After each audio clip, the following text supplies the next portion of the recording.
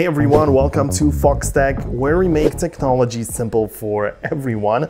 And in today's video, I'm gonna explain how to delete photos from your iPhone's iCloud storage. Understanding the difference between local storage and cloud storage is crucial. So your iPhone uses both the local storage on the device itself and cloud storage, which can include iCloud, Dropbox, or whatever else you use. But for today, we only focus on iCloud, of course, as it's directly integrated with Apple devices and also inside of the actual Photos app.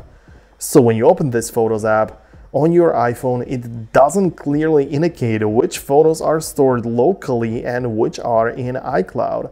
However, there are subtle hints, like photos that take a moment to load up because they're being downloaded from the cloud. Or this can be confusing because it's not always straightforward to determine when your photos are stored on the cloud or on the phone. But to differentiate between local photos and iCloud photos, you can turn off iCloud Sync.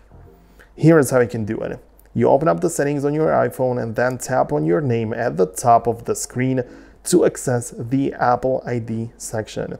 Navigate to iCloud and then Photos and turn off the syncing. What this does is that it stops your iPhone from syncing photos with iCloud, which means that your iCloud photos will be removed from your device, leaving only the photos stored locally. This can make it easier to manage and distinguish between the two sets of photos. However, the method I personally prefer for managing iCloud photos involves using a web browser. I use Safari on my iPhone or on my computer to visit iCloud.com. Once you sign in, navigate to the Photos section, and this way you are directly interacting with your iCloud storage only. You can browse through your photos stored in the cloud, or it is much simpler to delete the ones you no longer want without worrying about the confusion between what's stored locally and what's in the iCloud.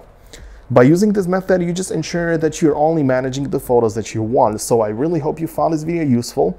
And if you did, I'd really appreciate it if you hit the thumbs up and even subscribe if you like what you see. So thanks a lot, and I'll see you in the future.